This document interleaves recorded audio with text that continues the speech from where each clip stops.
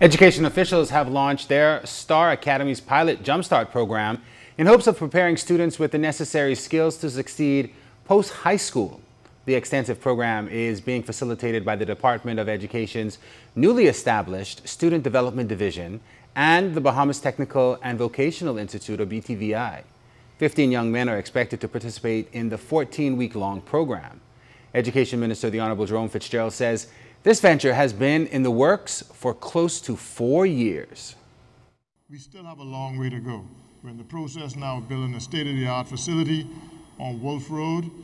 The team has been traveling to visit various places in the U.S. where similar facilities are set up, and how the curriculum is integrated with technical and vocational, also with the psychiatric and psychological type of development that is necessary, and conflict resolution. So I'm very pleased that the professionals who have been working with us, the committee that's put together, have advanced this very far.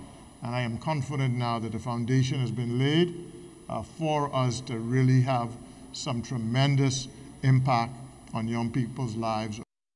Carpentry, tiling, electrical installation, and introduction to computers are just some of the courses being offered. And at the end of the program, participants will receive a certificate from BTVI. Associate Vice President of Academic Affairs Leroy Sumner explains why their involvement in this initiative is so important.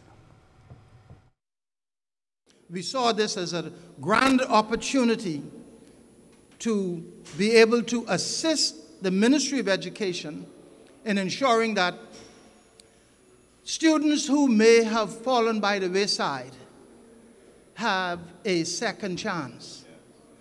And this second chance is not just only a second chance, but is one that will help us to build in students the employability skills that would be required of them to manage their own affairs and try and find gainful employment within the community.